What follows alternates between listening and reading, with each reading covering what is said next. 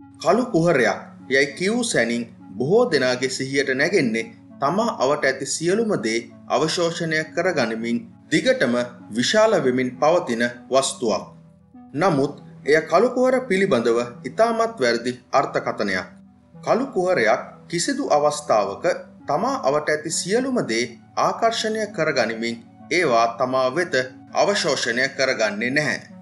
සාමාන්‍යයෙන් කළු කුහරයක ස්කන්ධය සූර්ය ස්කන්ධ කිහිපයක සිට සූර්ය ස්කන්ධ බිලියන ගණනාවක් දක්වා විහිදී පවතිනවා. සූර්ය ස්කන්ධ කිහිපයක් ඇති කළු කුහර අපි හඳුන්වන්නේ තාරුකා ස්කන්ධ කළු කුහර එහෙම නැත්නම් ස්ටෙලර් මාස් බ්ලැක් හෝල්ස් කියලා. ඒ වගේම සූර්ය ස්කන්ධ මිලියන ගණනක් හෝ බිලියන ගණනක් ඇති කළු කුහර අප හඳුන්වන්නේ අතිවිශාල කළු කුහර එහෙම නැත්නම් සුපර්මැසිව් බ්ලැක් හෝල්ස් කියලා.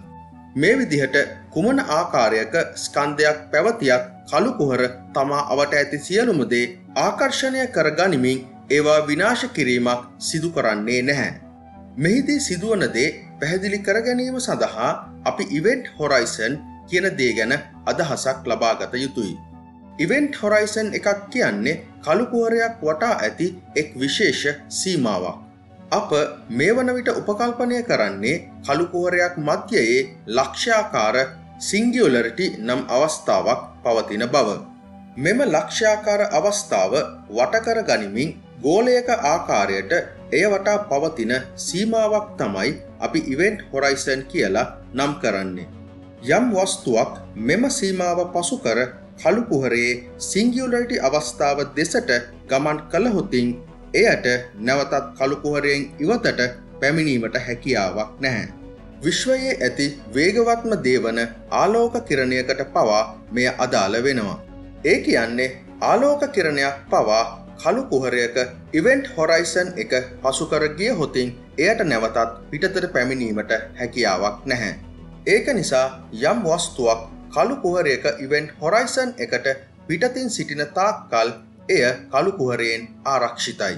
හරියටම කියනෝ නම් කළු කුහරය තුලට ගමන් කරන සියලුම දුහවිලි සහ වායූන් පළමුවෙන්ම ඉවෙන්ට් හොරයිසන් එකට පිටතින් කළු කුහරය වටා කක්ෂගත වෙනවා. මෙය අපි නම් කරන්නේ accretion disk එකක් කියලා.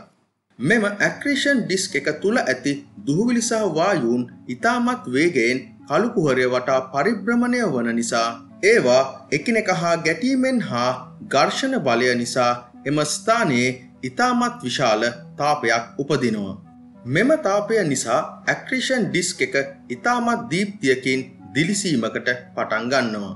එනිසා කළු කුහරයක් තුලින් ආලෝකය පවා ඉවතට පැමිණෙන්නේ නැති වුවත් කළු කුහරයට පිටතින් ඇති accretion disk එකෙන් විද්‍යුත් චුම්බක තරංග නිකුත් වනවා. මෙම විද්‍යුත් චුම්බක තරංග අපට පෘථුවියේ සිට නිරීක්ෂණය කිරීමට පුළුවන්. ඒ වගේම accretion disk එක තුල ඇති දුහවිලි සහ වායූන් මේ ආකාරයට එකිනෙකා හා ඝට්ටනය වීමේදී සමහර අංශූන් වල ශක්තිය අඩු වෙනවා. මෙලෙස ශක්තිය අඩු වූ අංශුවකට කළු කුහරය වටා ඉවෙන්ට් හොරයිසන් එකට පිටතින් කක්ෂගත විය නොහැකි නිසා ඒවා ඉවෙන්ට් හොරයිසන් එක හරහා ගමන් කර කළු කුහරය තුලට ඇතුල් වෙනවා.